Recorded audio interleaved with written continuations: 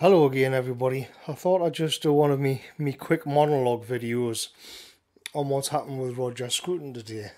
A while back I made a video on Roger Scruton and the words used by the repulsive left-wing intelligentsia. The point I tried to make was that the words were specifically designed to hamstring conservative thoughts and expression, and that the words of power should just be ignored, basically. Well, here we are a few months later, and Scruton has been bounced for political incorrectness by his own party, and all the reptiles are out celebrating, especially the people who are supposed to be on his side, philosophically. Ash Sakar and Corbyn's commies think Scruton should be unpersoned for talking about George Soros and Muslims in relation to Orban and Hungary, and so do people who make a good living calling themselves conservatives. The thing is, though, people being fired and banned and deplatformed in Britain for CrimethInc is a daily occurrence now in Britain. But for some reason, the case of Roger Scruton interested me.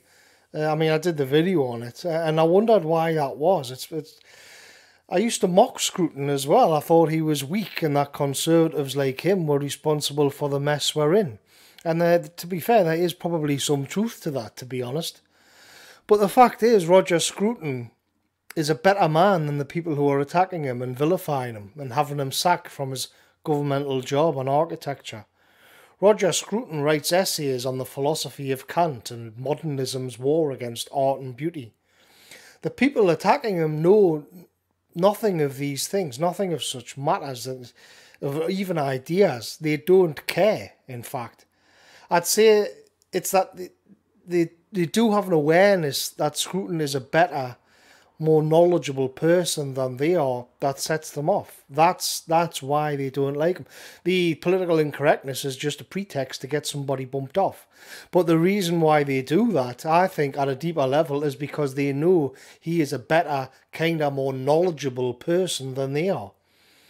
Scruton is a tall poppy in a field full of stumpy, squalid little nettles, and in order for equality to be achieved, the poppy has to be cut down. But let's just back up here for a second and consider this, because this is what gets me about the Scruton story. It took a while, but I got there.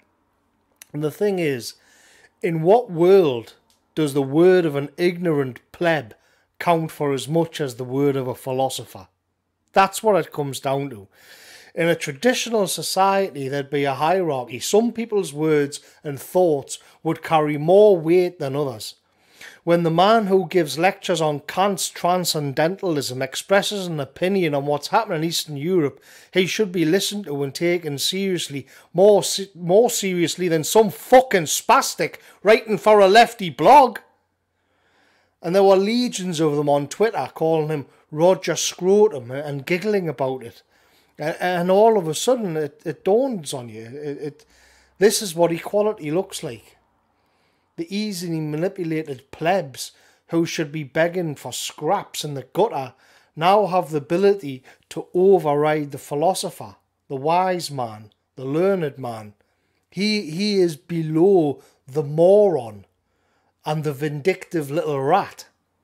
This is clown world. In the Bolshevik Revolution, this would have been like having a priest dragged out of his church and strangled in the streets. In clown world, it's an illiterate fat feminist with a Twitter account calling the author of The Aesthetic Understanding a waste of space who should just be banished from the public square. As Scruton himself put it, the very reasoning which sets out to destroy the ideas of objective truth and absolute value imposes political correctness as absolutely binding, and cultural relativism as objectively true.